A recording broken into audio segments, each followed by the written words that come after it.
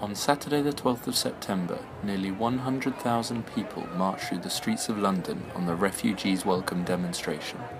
Similar actions have been seen across Europe as workers and youth show their instinctive solidarity and internationalism for refugees fleeing war and poverty, as well as their anger towards the establishment that is doing nothing to help. We spoke to Hamid Alizadeh, who analyses the imperialist causes behind the refugee crisis and explains the socialist way forward. I'll say that if you look at the way that the bourgeois is representing it, it's as if the establishment of Europe is presenting it. It's as if there's millions of people who just suddenly feels like they want to come up and take whatever we have, whatever luxuries we have built with our own hands and so on here in Europe. They want to come up and take our good life and a threat to our European democracy, whatever. That's kind of the type of idea that the establishment is putting forward today. But if you look at the real situation, who's caused the situation which is causing this refugee crisis? Has it been is it something self-made, or has it been put in from outside? In Iraq alone, where a lot of these refugees are coming from, millions of people have been displaced. Why? Was it because of the inherent flaws of the Iraqi society? Not at all. It's been because of a brutal occupation, an invasion of a country for absolutely no reason, and then the whipping up of a sectarian war there in order to dominate the country. I mean, more than 1.3 million people have been killed by the Iraq war alone, and 3 million people have been displaced. That's just official figures. That's just what we can actually count as people who are actual official refugees. But the other thing is that the whole life, all of civilized life in these countries have been shaken to the grounds, and for many people, for the vast majority, probably doesn't really exist anymore. And then you go have a look at Syria, where most of the refugees are from. And what happened there? Well, there was a revolution. There was a revolution initially in 2011 against the Assad dictatorship. But what happened to that revolution? It was diverted into a sectarian struggle by what? By billions and billions and billions of funds thrown in to the country by the close allies of the West, the Gulf states, Turkey, and so on, but also by the West, by the CIA, by the MI6, right? Actually, the Syrian operation is the biggest part of the CIA's budget. This is an actual war taking place on behalf of the West, and who are receiving all this money? Where is this so-called moderate opposition that they're talking about? All of these people are Islamists of the worst kinds. You have, today they talk about Jabhat al-Nusrat, Ahrar al-Sham, these Al-Qaeda-linked organizations, as if they're all moderate, democratic, legitimate organizations. And these people have been unleashed in these countries, murdering hundreds of thousands of people, destroying every grain of civilization there is. And in fact, inside Syria, there are more refugees than outside of Syria. I think outside of Syria there's something like 4 million, but inside Syria there's between 7 and 9 million refugees caused by this war, and especially by these Islamists who've been supported by the West. Who were we gonna bomb? When I say we, who was Britain gonna bomb? Only a few years ago, they were gonna bomb Assad. In whose benefit? To whose benefit? It was to the benefit of the Islamists, and this policy still continues. Turkey, which is a close ally of the West, is directly supporting all the most rabid Islamist organizations, including the IS. And the same from the Gulf states. There's a flow of money coming in there. That's what's causing this a big part of this crisis. And the European establishment is it's just revealing its callousness and its absolute cold-blooded and undemocratic nature by refusing to do anything with the refugees, by basically shutting out all the hundreds of thousands of people who have been who've had their lives destroyed by this thing. Another element is the question of Afghanistan. There's also hundreds of thousands of people coming from Afghanistan. I read yesterday, or the other day, I read about this 15-year-old kid who walked for all across Iran and Turkey in order to get to EU because life was unbearable for him. What about all those old and young, newborns and children who can't do that, who cannot afford that? And in Libya, I mean, actually Gaddafi told the West when they were overthrowing him that he was actually holding back a lot of the refugees coming from Africa. But it's not only that he's no longer there to be kind of the henchman of the West, but now there's also millions of refugees or displaced people and people living in extreme poverty and misery inside Libya who are desperately trying to find. And we have to ask ourselves this. It's being portrayed as if, these spoiled refugees are going to come to Europe just because we have a better life.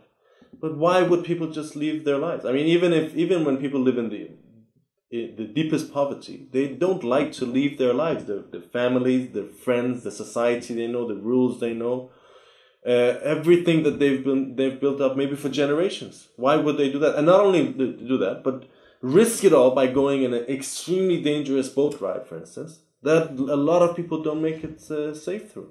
Why would people risk do that if it wasn't for the absolute for absolute desperation that they live in? That's the question that we have to ask ourselves.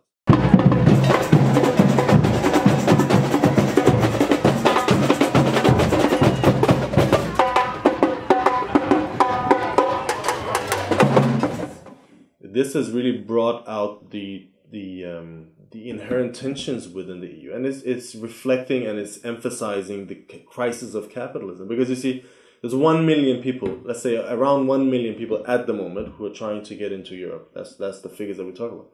It's not that big an amount out of a continent which has 500 million people in it. 1 million is not much. But it just reveals the extreme tensions which they're underlying amongst the capitalists and within the capitalist system itself. Because there are two trends, of course. There's one trend, which is probably kind of like the industrial capitalists, who don't really mind this because this helps them undermine the wages of the European workers. They get, especially from Syria, they get very highly skilled labor, for very cheap prices or free. That's basically because these people are desperate, so they will take on any job. That's kind of what they're banking on. Then there's the other question, which is that the budget deficits and the crisis of capitalism in each and every single one of these countries is at such a high level that taking in these people will upset that very fragile balance that some of these economies have been built on. Of course, that wouldn't change the fact that the capitalists are sucking out 10 times the amount of money in like direct, subsidies and all kinds of other schemes and whatnot. What are you gonna pay for rooming, for housing these refugees? Is going to be nothing compared to what the big businesses is funneling out of state coffers as you speak. But nevertheless, this is having an upsetting effect inside these economies, and that's revealing the tension in between, because the Italians are saying, why should we take all of this? We have one of the biggest state debts in the world. I think they owe more than $2 trillion. And the Greeks are saying, well, where was Europe when we were collapsing? Now our economy is in this shape, and you're giving us all these people to take care of. That's why also the Germans had to take on some people as the strongest economy, because it was actually risking the whole system of the European Union, and that's why they kind of had to step in. But it's not over yet, I would say, and this is a crisis that has. Well, you can say this has accelerated the ongoing deterioration of the EU to some extent. That, for instance, the Danish government closed the borders, which is against the law and the rules and regulations which they have agreed upon in this Schengen cooperation, that you're not allowed to have border patrols, basically, and they closed the borders.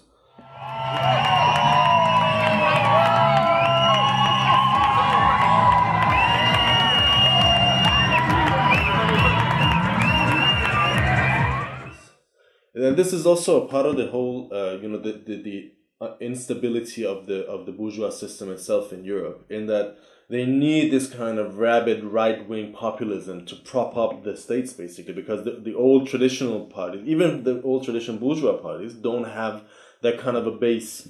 And it's clear that these right-wing parties, for instance, the Danish People's Party, the Front National, UKIP, and all these, they have been trying to bank on this, by saying, the immigrants are coming, as if it's like an army of zombies or something really, really scary. But what they're really trying to do is that they're trying to divide the working class. Look, these big bourgeois, they have their hands deep into the pockets of everyone, of the state, of the working people, everyone. They're sucking out so much money. But yet these people want to tell us that no, the biggest problems, the reasons for unemployment, the reasons for cuts, the reasons for austerity, is because of refugees and immigrants, who make up an insignificantly small amount of the European population, economically speaking.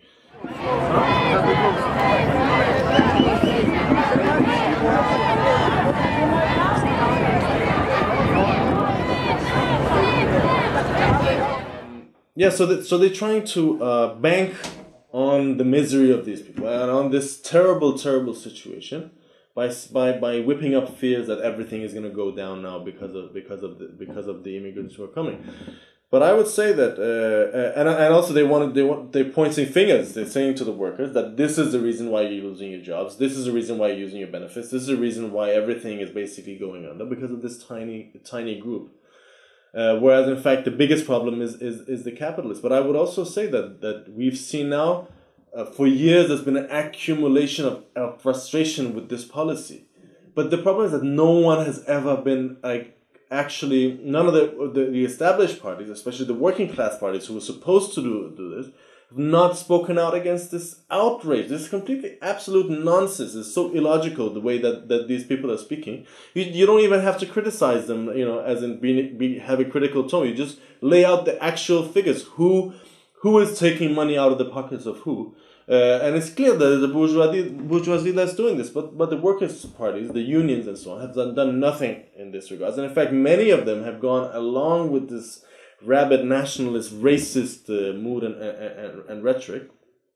And therefore, there's been an unease and deep frustration amongst large layers of the population, who instinctively, these working class people, instinctively feel that the need for unity to come out and help, but they haven't had an outlet for this. And this, I think, has triggered an outburst of these kind of emotions, which is also a part of the general crisis of the European establishment. Basically, the European, we've seen anti-establishment move developing everywhere.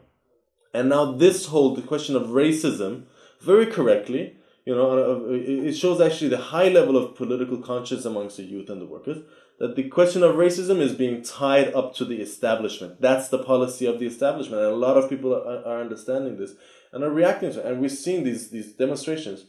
In Denmark, just from what I know, 6 or 7 young people just called for a demonstration, and 50,000 people came out. In London, 100,000 people came out. In Sweden, in several towns, cities, hundreds of thousands of people have come out. In Austria, 30 or 40,000 people have come up. People have been, thousands of people have been going to the borders, going to Germany, driving to drive these refugees throughout Europe to different places in Europe to help them. People have been gathering food parcels and clothes. I think, in fact, in some areas there's been too much, so they haven't had. They've had more clothes and donations coming in than people who were actually refugees would need them. People have taken refugees into their homes. Thousands of people have said we can take 1, 2, 3 families. They can live here, and this shows the real essence of the working class, the real mood of the working class, which is for unity, for working class unity against racism, against the establishment. And this is a part of the general process that we see in the working class. It's a part of the same process that we saw elect Corbyn just 2 days ago in Britain as a Labour leader. That was in fact a national movement. It was a social movement that showed itself there, and it's a part of that same trend of basically the working class, one by one understanding the how do you say, the limitations of capitalism, the different limitations of capitalism, and the limitations that the system is putting in front of their lives, the obstacles that it's putting in front of them in order for them not to be able to develop a life in a harmoniously and civilized way. This is I would say it's a revolutionary